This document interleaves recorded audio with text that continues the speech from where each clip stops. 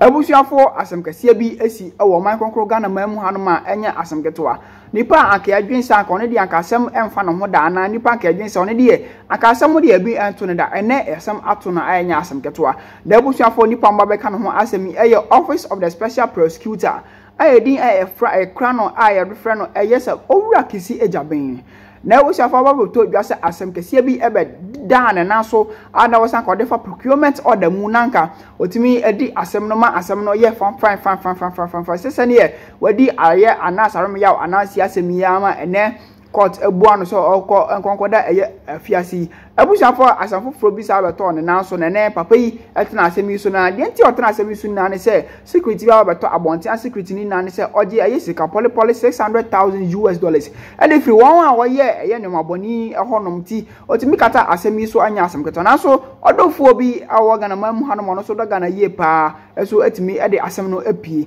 audio no adrope message se bakotie audio ni wi a ya hwe video no I sat there that day and I heard Barack Obama clearly. The guy sitting by me, next sitting to me, I think it was Dr. Kofi Amor also. So we looked at each other, and then one of us, I don't know, I whispered to him, he whispered to me that did Rawlings hear that? Rawlings was sitting in front of us. But this is the point.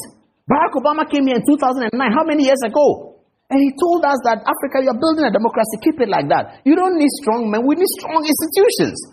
So the institutions of the judiciary have been doing their work. The judiciary is one of the most important institutions that have made our democracy survive. Since they started their rulings in 1992-93, the 31st December case, MPP versus IGP, MP versus GBC, the right to demonstrate, all of those epochal establishments that the Ghanaian judiciary has given to us as part of this constitutional march. Kissi Agyabeng wants to derail that only him, he is not part of that. He cannot be under the judiciary. He is above the judiciary because he's special prosecutor. Really?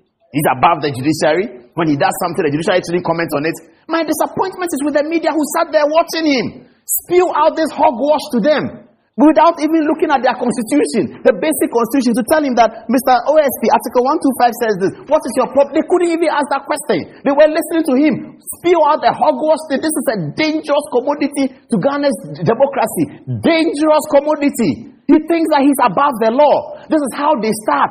This is how all the coups started. This is how they start. They start talking about being above the law. This is so dangerous. This guy should be looked at. He is very, very dangerous. If any institution of state thinks that he is above the judiciary, the president doesn't think he's above the judiciary, the vice president thinks so, the speaker doesn't think so. This man, he thinks that when he does something, the judiciary shouldn't look at it. Really? Kissi Agyabeng, he is above the constitution? Kissi Agyabeng, he is above the 1992 constitution that people like Akoto Ampao have fought for and died for? Kissi Agyabeng is above it? I was so disgusted when I heard this. A special prosecutor holds a press conference and says that the judiciary is coming after me. Play that tape where he talks about people told him something. Play it. I have had several calls from well-meaning lawyers admonishing me that they have heard talk that our friends who have been elevated to the bench and presiding over cases in court do not take very kindly to criticism, especially of the public calling out variety as we do. And that if the office persists in the media releases, the judges will gang up against the office and throw out all our cases. Mind you, members of the press, collective admonition is from very senior and experienced lawyers who are men and women of the world. Collectively with the well-meaning lawyers who admonish me, we philosophize and wonder if our judges would do such a thing as gang up against the flagship public anti-corruption agency to scuttle its work for whatever reason. Our musings run along the lines of, would that not defeat the fight against corruption?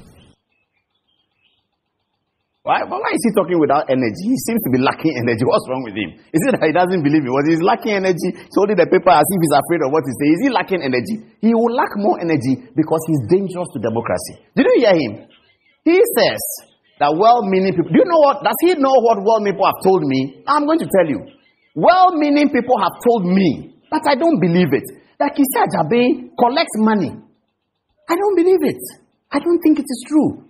I don't know why they are saying that. But these are the allegations that what he does is that when there's a case, he collects money. He doesn't do it himself, as they say. I don't believe it. But that's what they are saying. And he should be addressing that before the media. The allegations, that is mounting. The allegations mounting upon the special prosecutor. That when he picks a case to investigate, you can pay them and they'll give you a favorable report. I don't believe it. But this is what people are saying. He should be addressing those allegations, wild as they are. And I'm sure that is not true. But this is what people are saying about him. Has he heard it? He says that people are telling him that the judiciary have ganged up against him. We are hearing, people are telling us that what he does at the Office of Special Prosecutor is not to prosecute at all. It's just to select cases where he thinks that he can exploit the difficulties of the accused persons so that he may take money. We don't believe that. We don't believe it. But that's what people are saying. That's what he should think about that. He should think about dealing with those allegations, because in this work that we all are, the narrative is sometimes more important than the truth. Because when I heard it was wild. How is he going to take money? I don't believe. I know him. I don't believe it.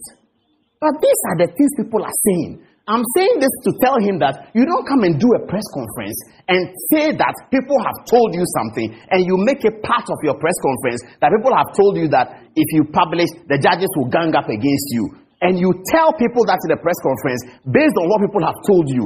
Do you know what people have told others that we haven't said? And I have heard this a long time. I didn't say it here. But because he has said what he has said, now I'm saying it, and he should check it. And there are more details I can bring out. But because we don't believe it, we don't do the details. We don't believe it. We don't believe it. But this is what people are saying. They are saying that he collects money. He has a gang, not he himself. They've described the details to us. He has a cabal. Now, I think that Kissi Agyabeng should be asking the Attorney General to investigate these allegations so that he will come out clean. Because I believe he will become out clean. He should be told, because if today there are allegations about the Director of Public Prosecutions, the Attorney General will be capable of investigating it.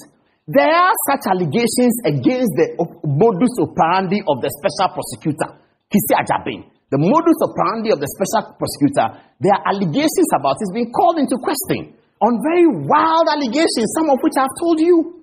These allegations are unbelievable. But these are the allegations being spewed out against him. And then he comes on press conference and says, people, well-meaning people. The people who told us are well-meaning people. Some of them are priests, some of them are chiefs. They are worried about this allegation, about the special prosecutor. And the money they are talking about is not 5,000 cities and 10,000 cities. It's not the one that we deal with every day here. It is thousands of dollars, $600,000. That's what they're asking for. The allegations. That's why we don't believe it. That's the reason. In fact, when you hear the figures, you will doubt it. But these are the things that people are saying, that the guy is collecting money. Now, I'll come to a few more things. Let's deal with it. Kissi Agyabeng. Let's deal with it.